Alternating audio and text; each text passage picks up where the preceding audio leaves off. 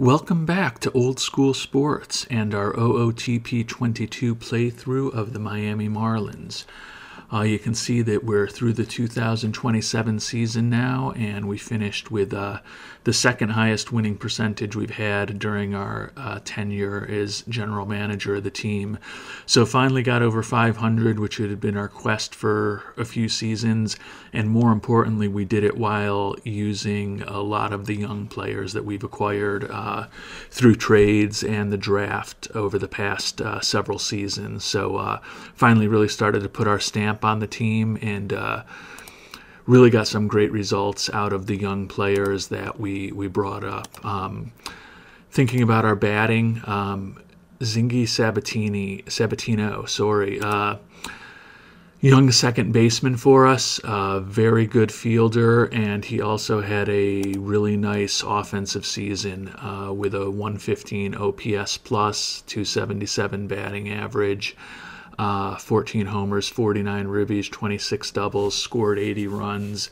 I think it's pretty likely that he will probably be the National League Rookie of the Year. He won National League Rookie of the Month twice during the season.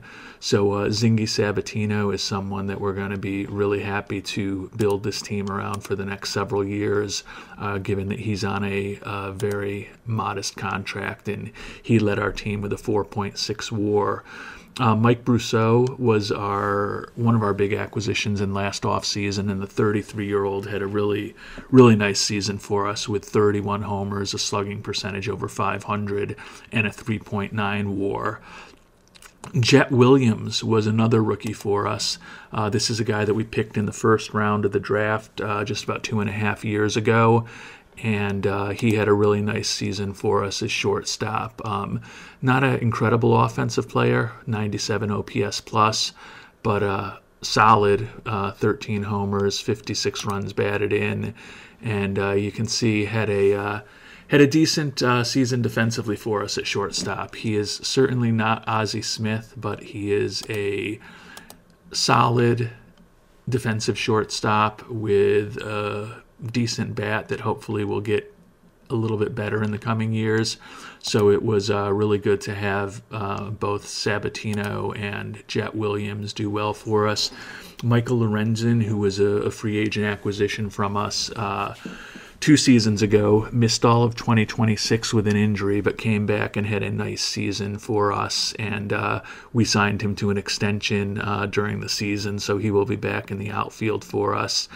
And then Jesus Galiz, who was our Rule 5 draft acquisition, number 95 prospect in the game still.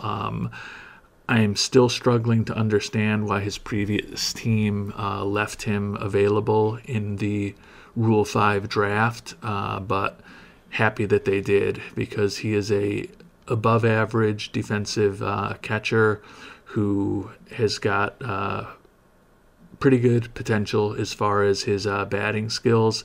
Had a mixed year for us, 227 average and 301 OBP, certainly not great, 79 OPS plus, not going to jump off the page, but a solid defensive catcher who is only 23 years old that we're really going to be building around for the next several seasons in Miami.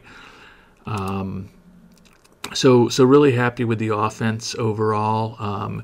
Looking at our pitching staff, a lot of nice things happened with some of the younger players on the pitching staff also.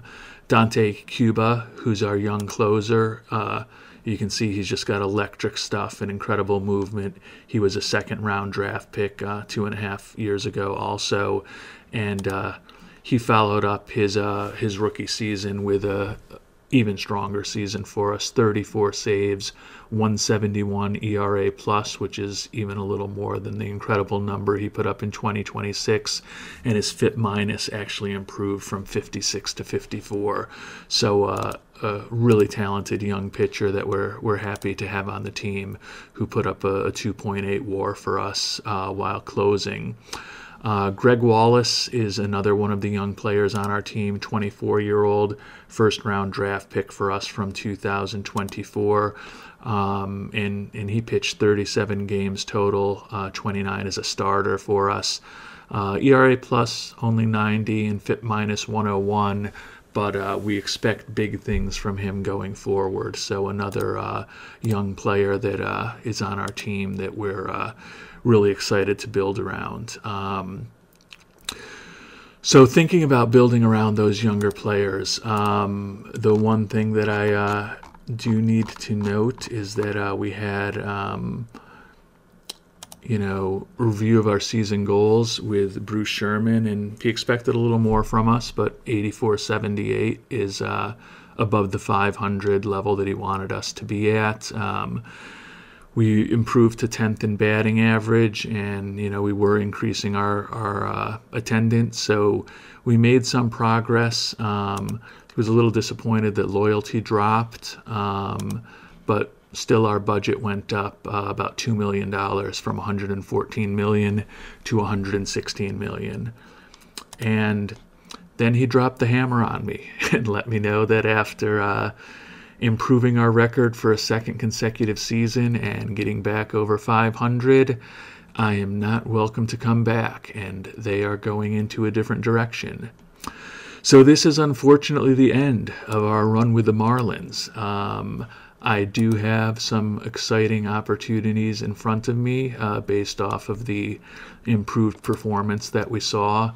The Diamondback, Cubs, Reds, A's, and Giants are all looking for general managers and are interested in bringing me on board. So we will see what the future holds, but it will not be with the Miami Marlins, unfortunately.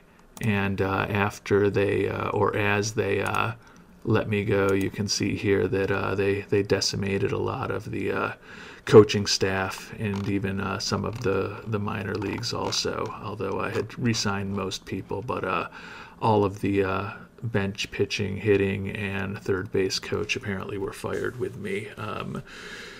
So it is what it is. It's been fun, and I appreciate everyone watching. We will be back with OOTP at some point, maybe waiting until OOTP 23, which is probably just a few months away, but it's also possible that we decide to do something in the not-so-distant future with OOTP 22, just because we won't be patient enough to wait those couple months. So appreciate everybody's time, appreciate you watching, and next time, hopefully we will be a little more successful. Have a great day.